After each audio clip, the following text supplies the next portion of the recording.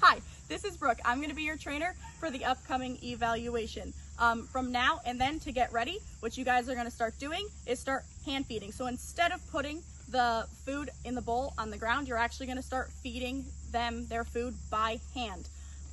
You're going to do this for the rest of their meals. The reason we do this is so they can be comfortable eating from your hand and want to work for you. We are comfortable using tools like e-collars, slip leashes, prong collars, etc., anything like that, but we prefer to start with food motivation. So we want them to be able to eat from our hand before then.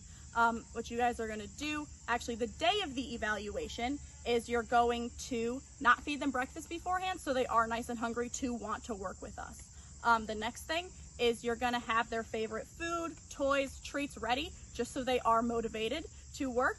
And you're also actually going to have them either on a leash, in a different room, or in a crate, just so we can talk to you guys first, and then we'll actually take the dog out and start working with your dog.